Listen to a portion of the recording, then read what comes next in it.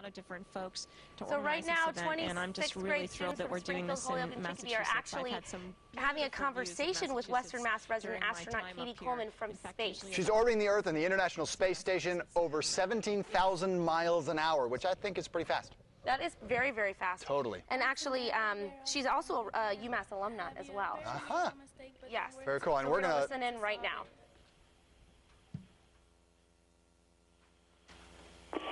You know, we certainly have made mistakes, all of us up here. You know, we certainly have made mistakes, all of us up here. Individually and as a team, we've made mistakes.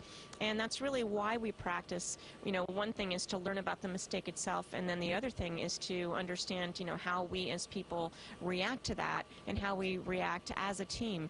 And what I really like about the people that I work with, you know, both up here in space and down on the ground, is that, you know, we're all upset when we make a mistake. We don't like it. We wish we didn't.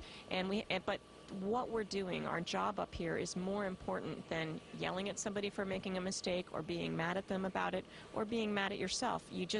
Our job is so important and important to do correctly and safely that we just have to put that behind us and get on with the work. And I really like that about the people I work with. Hi, my name is Brangelica Canale. I'm from Kelly School. Will a dog or other animal ever come to live in the space station?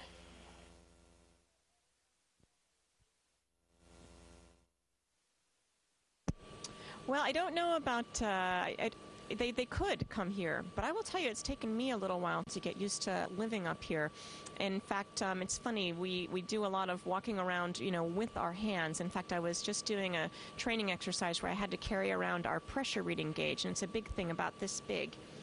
And my partner up here in space pointed out that it would actually be easier for me to carry this thing around in the modules if I actually just kind of like, you know, hooked it between my knees here, and then I could just carry it around, and I would have my hands free to make sure I could find a path and not get off balance as we tried to go quickly through the modules. So it's been hard for us to learn how to move around up here, but I imagine that dogs and cats and all the other creatures would adapt as well. We actually bring some of them up here to do experiments. We've had mice up here. We've had all sorts of insects up here, and fish and worms. In fact, we have worms up here right now doing experiments, and the reason is that all of these creatures have some things in common with us as people, and we can learn about what affects these the worms or whatever insects or animals we're talking about, what affects them up in space, and it helps us understand what affects people up in space, so that we can then go on to really know what's going to happen when we are further away from home and spend a long time away from home in space on our way to Mars. Hi, my name is Emmanuel Ortiz from STEM Academy. My question is, how do you keep in touch with your family, and how does your family deal with you being in space and away for so long?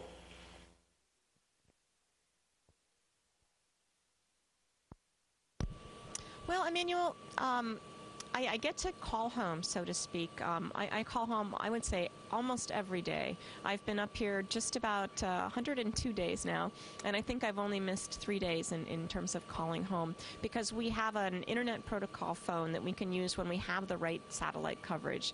So somehow I find some time to call. I think the bad thing is that they can't call me, and that makes it a little bit, you know, hard for them to always be the ones who get called, and if the satellite coverage ends, then, you know, I can't really call back right away, and they've gotten a little bit used to that. But I think, you know, when you're a family and when you have a close relationship, you just learn how to be happy about the communication that you do have. And so we try to talk about our days and how our days are going. I read to my son and read stories just like I would at home. And we just try to make the most of the communication that we have. We also have video conferences once a week, and those are great. Hi, my name is Laura Ernst from McMahon School. How does the ISS help prepare astronauts for a future voyage to Mars?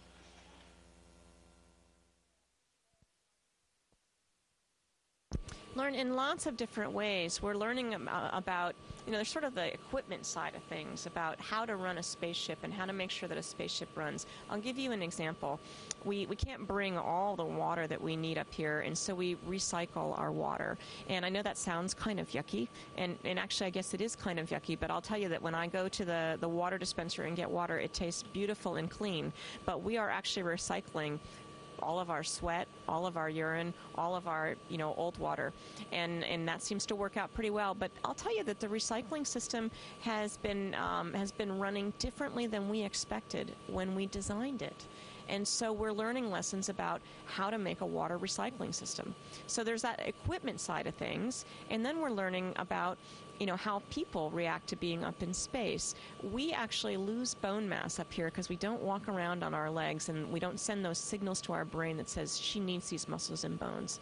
So we don't walk around on those legs, and so we actually lose bone mass at a rate about 10 times of like an older person that has osteoporosis. So we're learning about how exercise and medicines can help us prevent that. That's a good question. Hi, I'm Carlos Medina from Kelly School.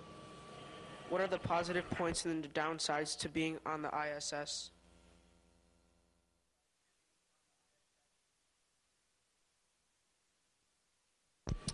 Well, for the downsides, I'm not really sure I can think of one. I mean, I know I'm away from home for a long time from my family, and there's some things that I miss. There's food that I miss. There's people that I miss.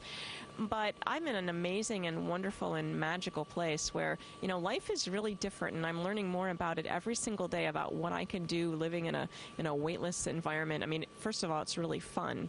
So I just don't think that there's a lot of disadvantages, and those disadvantages that I mentioned are the same as a lot of our military people that are away from home and serving their country.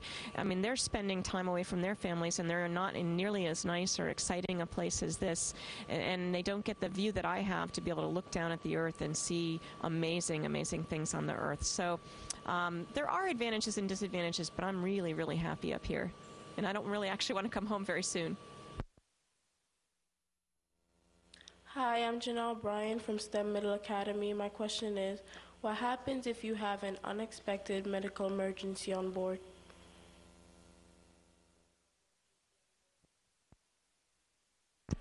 It depends on the emergency. We're all medically trained, not to be doctors, but to do a lot of different procedures, and especially we have an automatic defibrillator up here if somebody has some kind of a heart problem.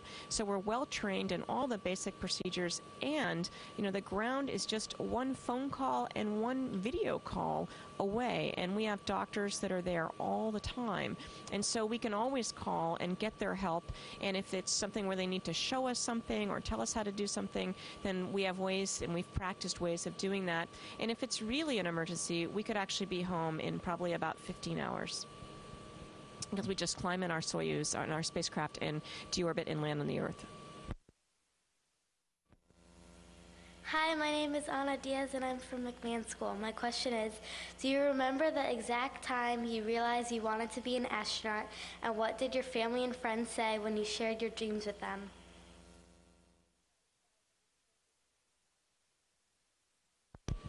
Anna, you might find this surprising, but when I was growing up a long time ago, it was actually strange for girls to become astronauts. Now, I think you probably could think of a couple of women astronauts, and so I think it's really great. But when I was growing up, it was something I didn't even think of until I met Dr. Sally Ride.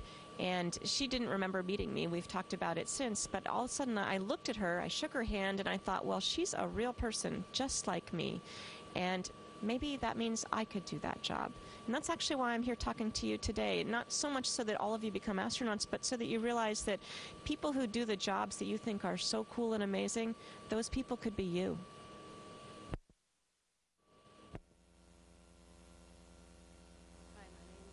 My name is Reniel. I come from Kelly School. Here's my question. After the recent earthquake in Japan, have you noticed any changes to the Earth?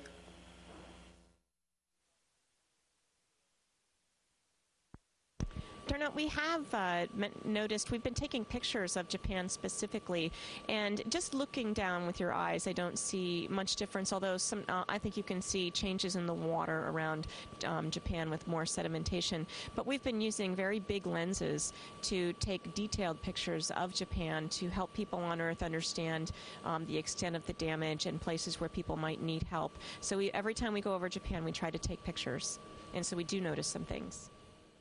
That was a really cool internet. It's amazing what they can do with technology, and a great educational opportunity for all of those kids. Yeah, too. it really is amazing. Very I loved cool. your hair floating around. I know, it's great. Actually, the really scary thing for me was the water recycling. I know. They recycle all of the water that they use. That's and that includes, like, we mean recycle, like reuse the sweat and other bodily water. You have to have a big passion for space, that's for sure. Yeah.